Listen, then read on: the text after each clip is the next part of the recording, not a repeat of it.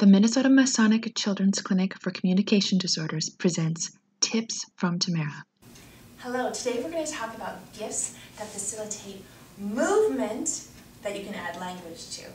So movement, or allowing children to move, is engaging and leads to more language and learning. So I have some things that we use here at the clinic that hopefully don't take up too much space, but allow for getting the wiggles out, energy, engagement between a caregiver and a child, especially during the months where in winter, where we live in Minnesota, we don't always get a chance to get our little ones outside. So some things that we can do are a trampoline, where you can hold their hands and say jump, jump, jump, jump, and count how many times you jump, take turns. Another little trick that I always love to do is put something on the trampoline and then go underneath it and pop it up, and so it's a great cause and effect toy.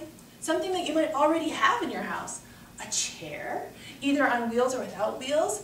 We can give kids rides, ready, set, go, oh, or just slide. A blanket you might already have in your house. You can play peekaboo. Or if you have two people, you have the child lay on the blanket, pick him up and go swing, swing, swing, down.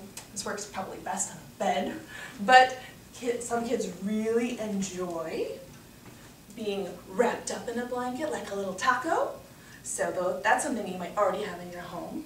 Something that doesn't take up too much space, a beanbag. Some fun games is you can run and crash into the beanbag. You can squish somebody in a beanbag, tickle them, use this as a comfy, cozy reading spot. Play hide and seek or peekaboo with this as well.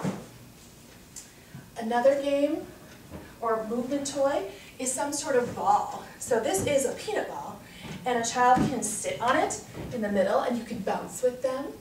You can have them roll on their bellies. You can have, this is a great toy to add music to. Bouncy, bouncy, bouncy. Just know that when you do these kinds of activities, we want them to be on their level.